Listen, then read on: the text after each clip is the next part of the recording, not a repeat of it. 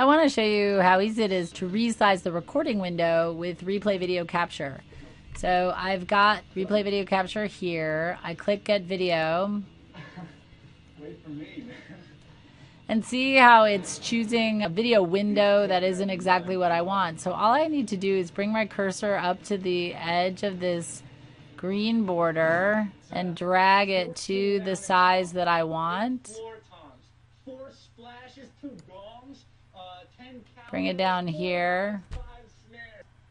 And that's all there is to it. And then once I have it the size I want, I just click record. And it is recording for me, as you can see from the user interface. And let me show you what the playback looks like. Here, I'll pause Netflix. I'll stop my recording. I click play. And here is my beautiful video. So I hope you have fun checking it out. Thanks so much.